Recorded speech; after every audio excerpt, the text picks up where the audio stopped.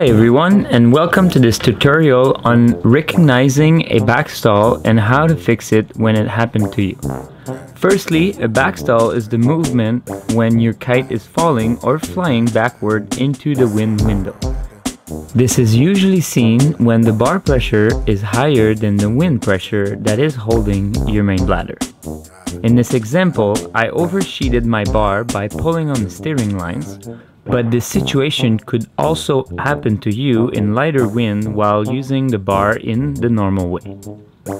The solution to this is to release the bar pressure, bar out, until the kite flies normal again.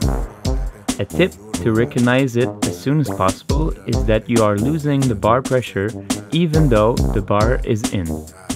You will also notice that your kite is dropping into the wind window. After sheeting out, be prepared for the kite to pull you when it starts flying forward again.